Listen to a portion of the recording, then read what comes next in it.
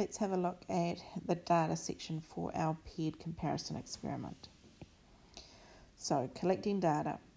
So what we want to do is when we do this experiment, when you actually do it for assessment, I'm going to get you to work in groups of 3 to 4 students.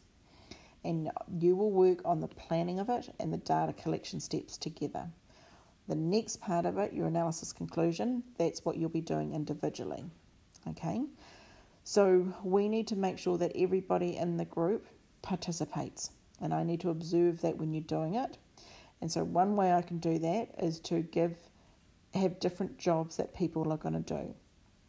So we need to decide, in your group, you're going to decide who is going to be the presenter, who is actually going to give out the instructions to the students and say what's happening, who is going to record the data, so who is going to enter that data into a Google Sheet or an Excel spreadsheet or something, who's in charge of the materials, so who's going to make sure that you've got the cards that you need, or you've got the pieces of paper that cut up ready to go, or whatever the equipment might need, who's going to be in charge of that.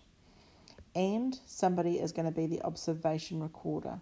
So when you actually do this experiment, somebody, and I try to get 2 people if possible, actually just need to observe students when you're doing it and notice down anything that you observe.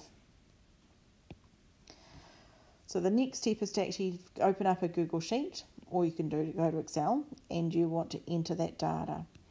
So what we do is we enter our data, and remember we've talked about in our plan how we're going to have one column with the dominant hand and one column with the non-dominant hand and one column with the difference. Okay, and we are going to have all of that, and we're going to select all of that data and copy and paste that into NZGrapher. All right.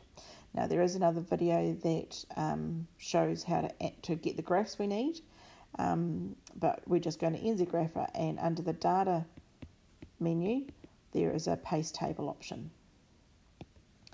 So the other thing we just want to quickly remind you about is the observations. So what things you're observing is what are some of the behaviours or events that might affect the results of that experiment. So if I'm getting people to write with their dominant hand, have I noticed other people talking? And if they're talking, maybe they're going to take longer to write the passage. So do you notice how I'm explicitly trying to connect my observation with the effect on that response variable? Okay. So that's the kind of observations I can talk about. I can also think about improvements. What would I do to make this into a better experiment? If I did it again, how could I control more things and improve it? All right.